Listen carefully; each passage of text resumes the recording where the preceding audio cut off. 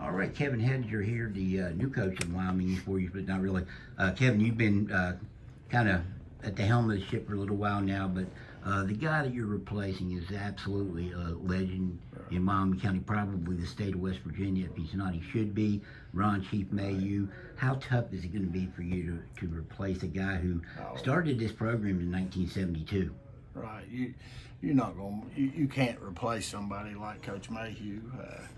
He started senior league program in 1972 at Pineville, and then started the high school program at the high school in '74 when I was a freshman. So you were on his first team. Yeah, he's been a part of my life for a long time, and just hope to keep it going a little bit. Well, is there some pride in that fact that you were on his first baseball team at Pineville High School? Yeah, and both of my boys played for him. He's done a lot for a lot of kids in this county. What does he mean to you? I mean, just the fact that he's been that your coach. Yeah, I didn't realize you played on that first team. I mean, well, he was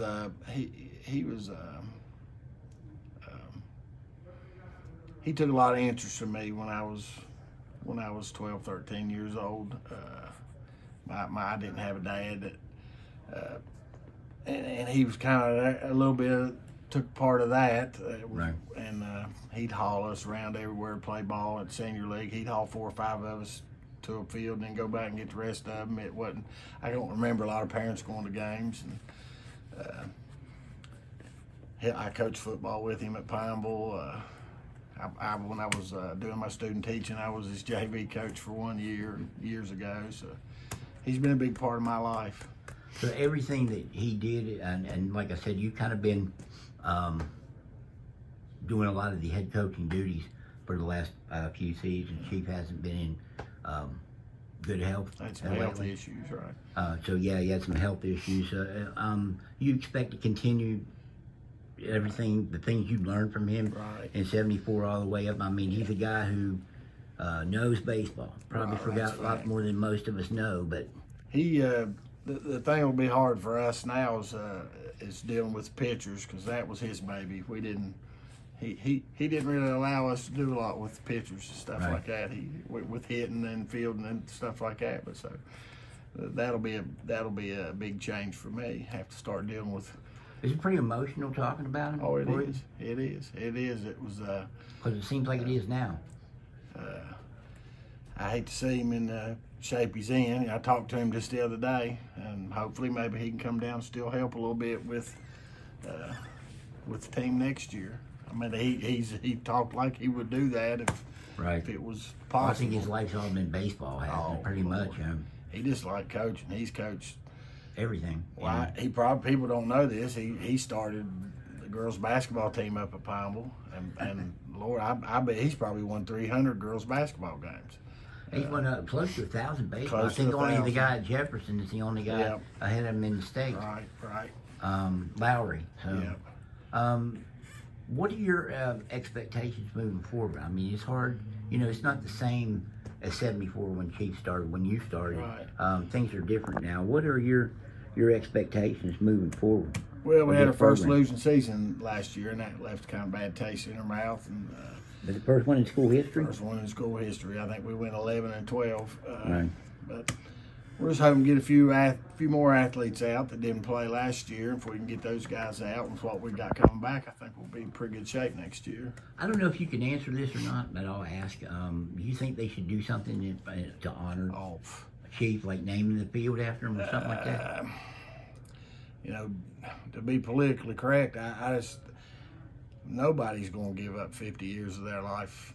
I mean, how many times does that come around? A guy's coached a sport in your county for 50 years. I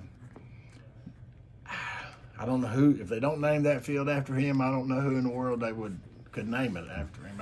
Do you, as a head coach, plan to do some stuff for him next year? I hope so. We'd like to. You know, we were trying to do it last year to get our state runner-up team from maybe all of them. We had one in, I'm going to say 2000. 2011 we were state runners-up, and we were state champs in 2012. So we're going to try to do something for all those guys next year. Are you excited to take over? I am. I don't know how different it'll be. It'd be different just not having him there. I mean, he's constant. He just over 27 Even years. with his health problems, he showed up. Lord, he was there, and he would stay. You know, if some kid wanted to hit till midnight, he'd stay there. A lot of coaches come in and they want to do their own thing, but your own thing seems to be the same things that Chief did. Is it a little bit different? Yeah. Are there any things you want to do that maybe you wouldn't have done, or is it just going to really stay the same? Baseball's pretty simple. You throw it, you hit it, you catch it. I mean, there may be some different techniques here and there. Now it seems like, you know, he taught more contact stuff. Now kids are being taught home runs, swinging up a little bit. And he was more of a flat guy. He was. Well, I like home runs. I like that, but you know, we lost Howard, who hit 8 last year, so we got some kids Jacob coming Howard back. is really great player for you. Yeah. You do have some guys back. I would assume that your expectations are to get back to on the winning side of the ledger, if not contend in this region. Yeah. I mean, we played some good games last year. We played Bluefield pretty tough there, even the last game, and then it got away from us a little bit at the end. We beat Independence. We competed with them the first game that we played them, and then we beat them the second game. So you're a Pineville guy. Right. Pineville Little League doing some big things. You hope to get some of them kids. Oh yeah, well my grandson, he's a 9-year-old, and that's a good group of kids that got to go to the state tournament. There's a lot of good kids, and those kids play multiple sports. I think that's at school our size now, which we're pretty small now. We need kids that are playing more than one sport. We need our athletes out for football, basketball, and baseball. We need them out for everything.